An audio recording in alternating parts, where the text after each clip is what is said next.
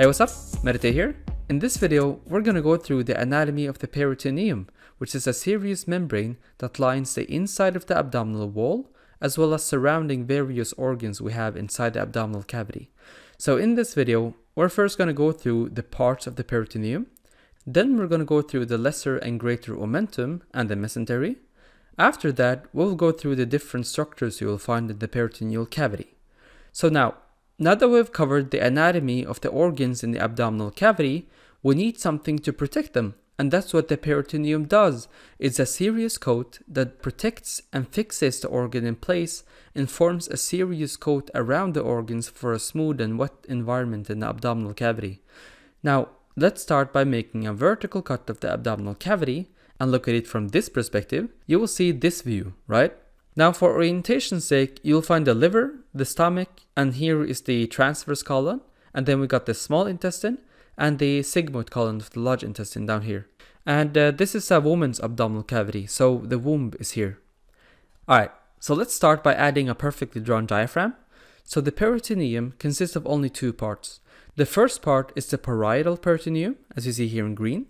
The parietal peritoneum lines the internal surface of the abdominal and the pelvic wall, and it's kind of a three-dimensional. If you imagine, it starts anteriorly at the anterior abdominal wall, and then wraps around the lateral abdominal wall, and then connects at the posterior abdominal wall. So that's the parietal peritoneum, along the internal surface of the abdominal and the pelvic wall. The second part is called the visceral peritoneum, which lines the walls of the organs, forming a wet and serous coat, as you see here in yellow. And between these two, we have a cavity called the peritoneal cavity, or cavitas peritonealis in Latin, which contains a serous fluid that is produced by the serous membrane. So the visceral and the parietal peritoneum produces a fluid that fills the cavity between them. We're going to go through all of these in detail, starting with the visceral peritoneum. And we're going to do that by answering the question, how does the visceral peritoneum cover the organs? So there are three ways the visceral peritoneum covers the organs, and they're visualized in this transverse section of the abdominal cavity. Organs within our abdomen are categorized based on how the visceral peritoneum covers them. The first type of internal organs are the intraperitoneal viscera, and these are organs that are completely invested by the visceral peritoneum, as you see here in blue. Here I've listed all the internal organs that are completely invested by the visceral peritoneum. These include the stomach, the spleen back here, the cecum and the appendix, the transverse colon, the sigmoid colon, and the upper part of the rectum, and the jejunum and the ileum of the small intestine. So if I ask you, what kind of an organ is the stomach? You would say, it's an intraperitoneal organ. Awesome. Another type of organs we have are the mesoperitoneal organs, which are the internal organs covered by the visceral peritoneum from three different sides, as you see here.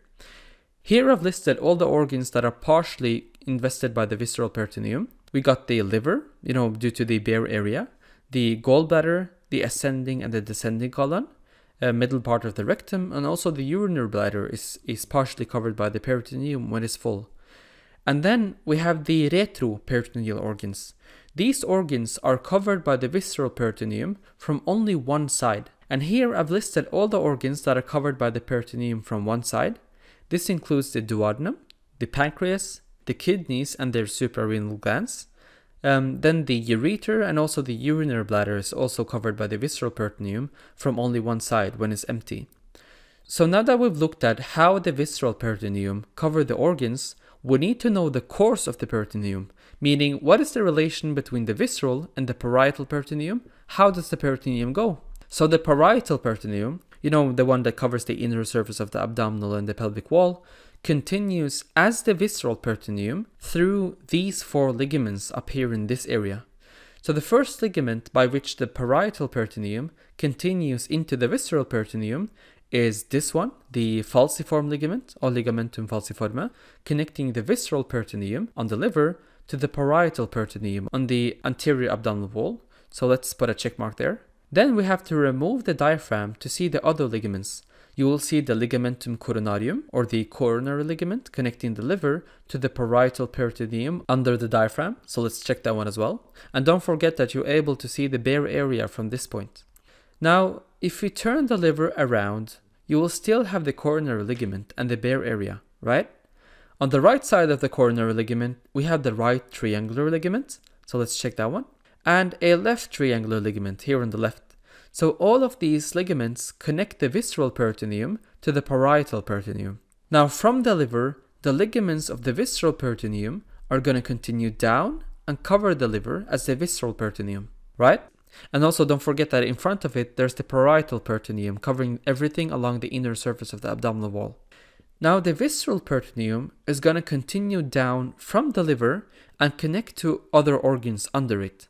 And all the ligaments under the liver, we call them the lesser omentum. So everything under the liver, but above the lesser curvature of the stomach, is the lesser omentum. So the ligaments of the lesser omentum under the liver are two. So two ligaments make up the lesser omentum. So the first one is the hepatogastric ligament connecting the liver to the stomach. And then there's the hepatoduodenal ligament connecting the liver to the duodenum.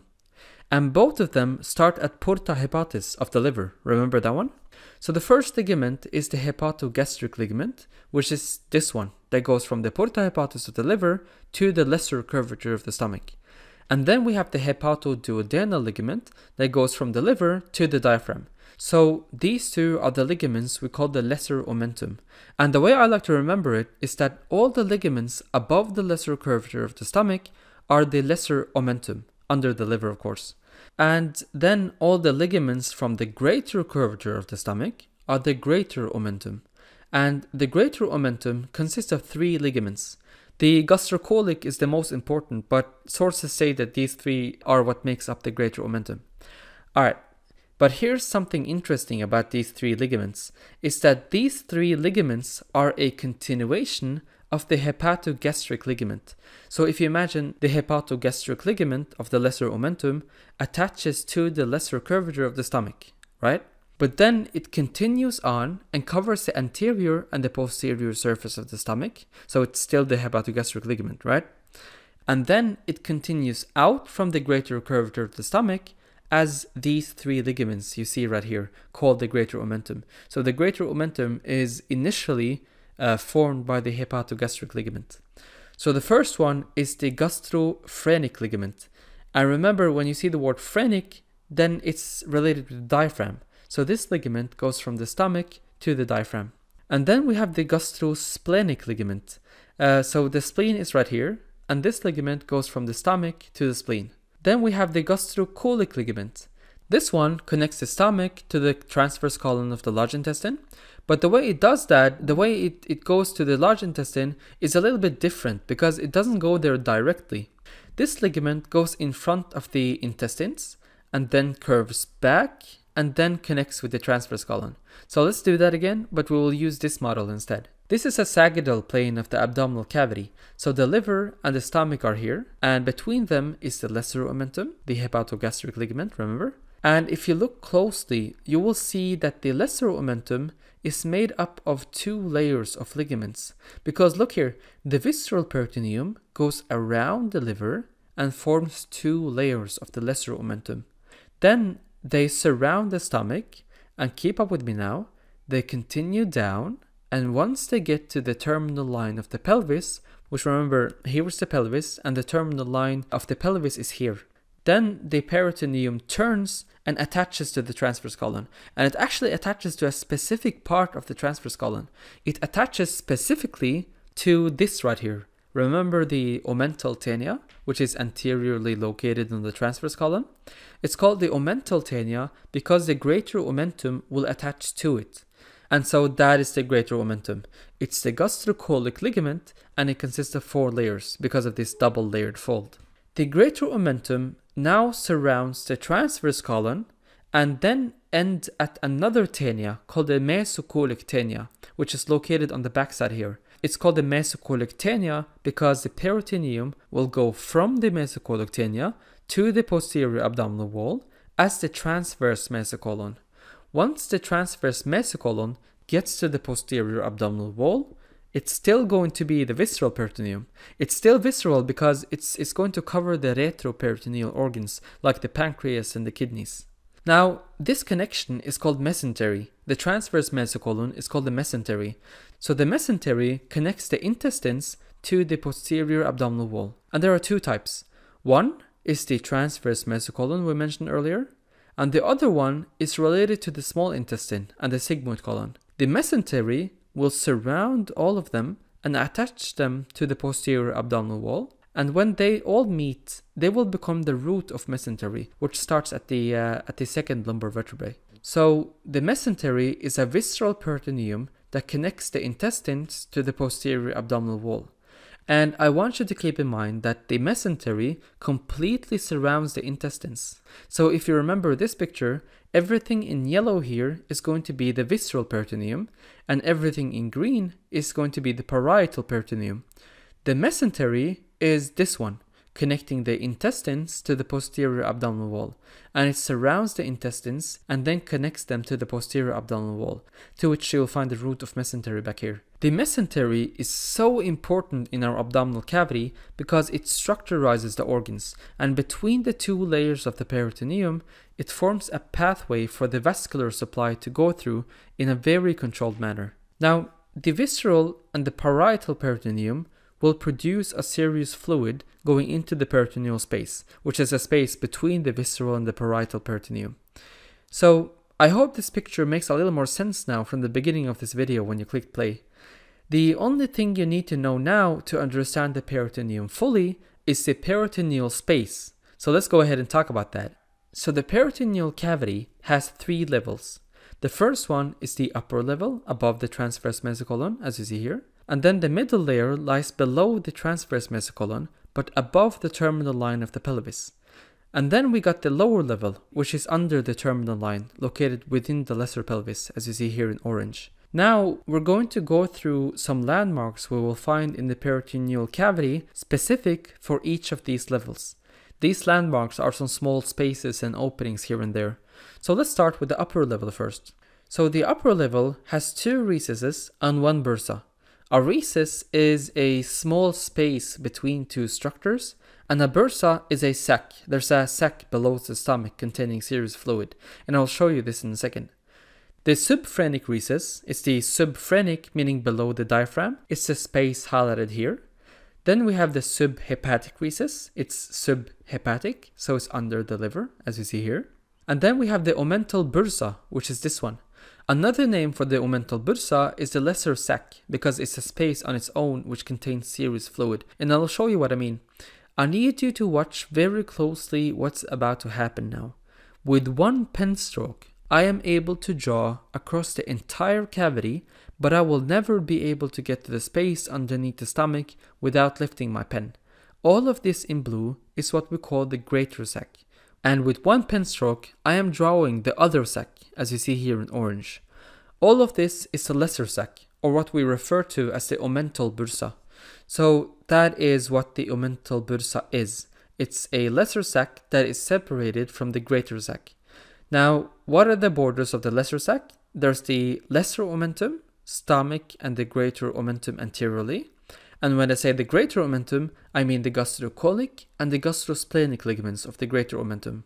There's the transverse colon and the transverse mesocolon inferiorly, then the liver superiorly and the parietal peritoneum posteriorly.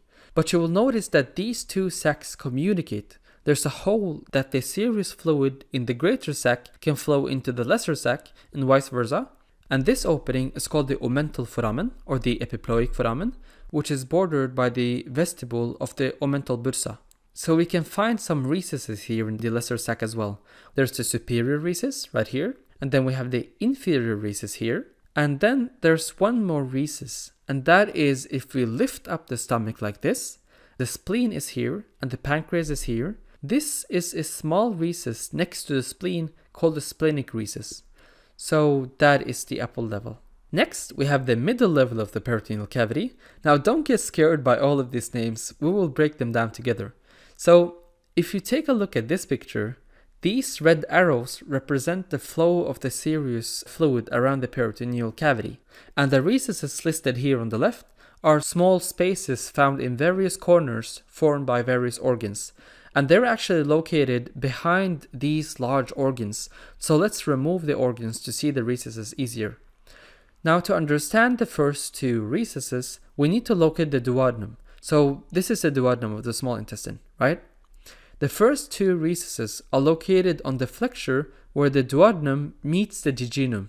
So here is the first recess, called the superior duodenal recess, and the inferior duodenal recess is right here under it. And then we have three recesses around the cecum. The first one is called the superior ileocecal recess, and if you break down the name, you'll be able to locate the position of this recess. It's located above where the ileum meets the cecum. That's why it's called the superior ileocecal recess. And then down here is the inferior ileocecal recess, under where the ileum meets the cecum. The third one is called the retrocecal recess, which is under or behind the cecum. And then finally, we have the intersigmoid recess, right behind the sigmoid colon right here. So not that complicated, right? So the last thing I want to talk about in this video is the lower level of the peritoneal cavity, shown here in orange. Now females have 2 pouches, and males have 1. And since this is a female model, we will be able to point out these recesses once we locate the uterus, the urinary bladder, and the rectum. So the recto-uterine pouch is the pouch between the rectum and the uterus, while the vesico-uterine pouch lies between the urinary bladder and the uterus, or between the vesica and the uterus, therefore vesico-uterine. And then in male, we have 1 pouch, since we don't have a uterus between the rectum and the urinary bladder. And this pouch is called the recto-vesical pouch. So here is the urinary bladder, and here is the rectum, and here is the pouch. That was everything I had about the peritoneum.